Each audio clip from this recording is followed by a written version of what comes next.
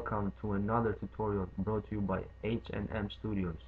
Today, this is the second tutorial on Adobe Photoshop, and today's tutorial is very exciting because today I'm gonna teach you how to turn your photo or anyone's photo that you would like into a sketch. Is a sketch The sketch looks like it's done by professionals, so it's really fun, and you will love the outcome. So let's get started. First, go to File, Open, and select the picture you would like to turn into a sketch. It can be yours or anyone, so just select it. I downloaded a picture of Kate Beckinsale online, and this is the picture I'll be using for the tutorial, but you can use any picture.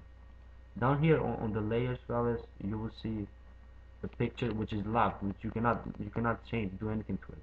So we must duplicate the background, so by dragging it down in this icon down here, or by right clicking on it and clicking duplicate layer.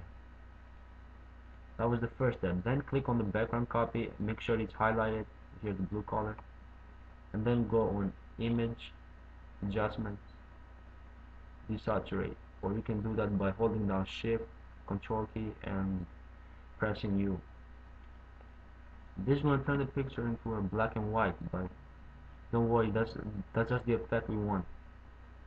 Then the next step is to make another to duplicate the background copy. You can do that by dragging it down here again, or right clicking. And this is an important step, so to do this you must hold down the control key and press I, which will blur the picture completely, and then go on the options and change it from normal to color dodge, and you won't see nothing, but that's just the beginning. And now for the final step, and to get the effect, the sketch effect, you must go to blur, motion blur, and go to 0 and start going up, and stop where you think it looks the best, and then you can turn it around and watch the angles.